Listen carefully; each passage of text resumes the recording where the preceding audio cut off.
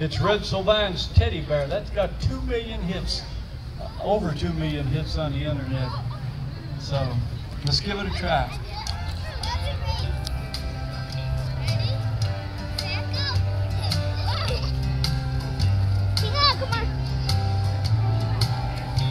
I was on the outskirts of a little southern town, trying to reach my destination before the sun went down.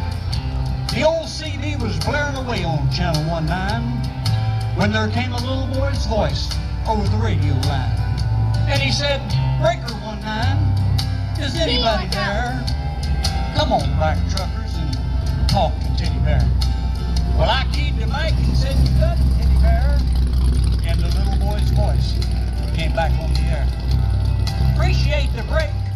Who we got on that end?" Jamie, move. I told him my handle, and then he began.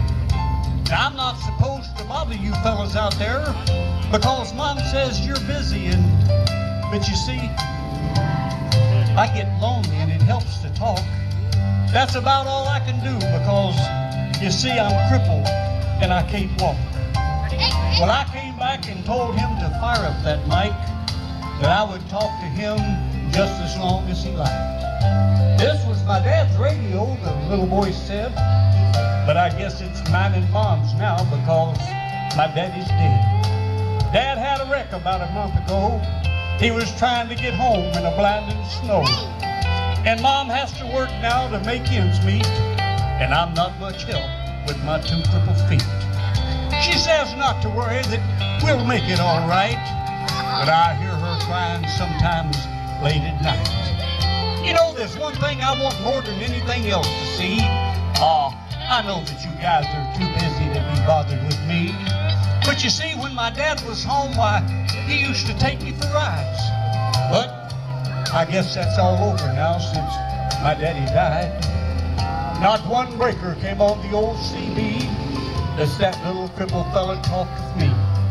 And I tried hard to swallow a lump that just wouldn't stay down as I thought about my boy back in Greentown.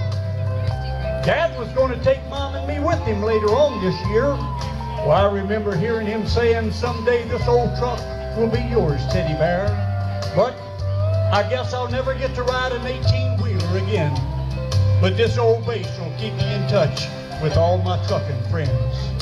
Teddy Bear's going to back on out now and leave you alone because it's about time for Mom to come home. But you give me a shout when you're passing through, and I'd be glad to come back to you. Well, I came back and said, "Before you go, Tim, what you home 20, little CB friend?" Well, he gave me his address, and I didn't once hesitate, cause this hot load of freight is just going to have to wait. I turned that rig around on a dime and headed straight for Jackson Street 229. As I rounded the corner, I got one heck of a shock. 18-wheelers were lined up for 3 city blocks. Well, I guess every driver for miles around had caught Teddy Bear's call, and that little cripple fellow was having himself a ball. For as fast as one driver would carry him in and put him down in his chair, another driver would pick him up and take him out to his truck and take off again.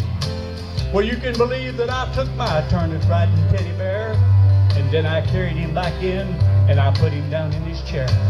And buddy, I want you to know that if I never live to see happiness again, I saw it that day in the face of that little man.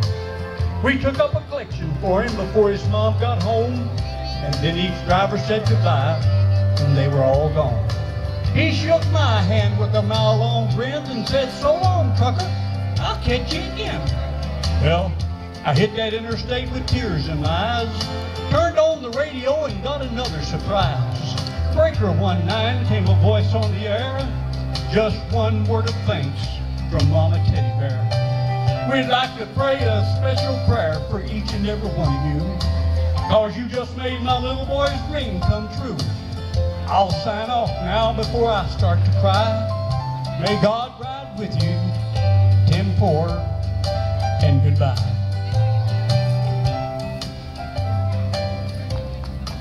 Thank you. And thank you.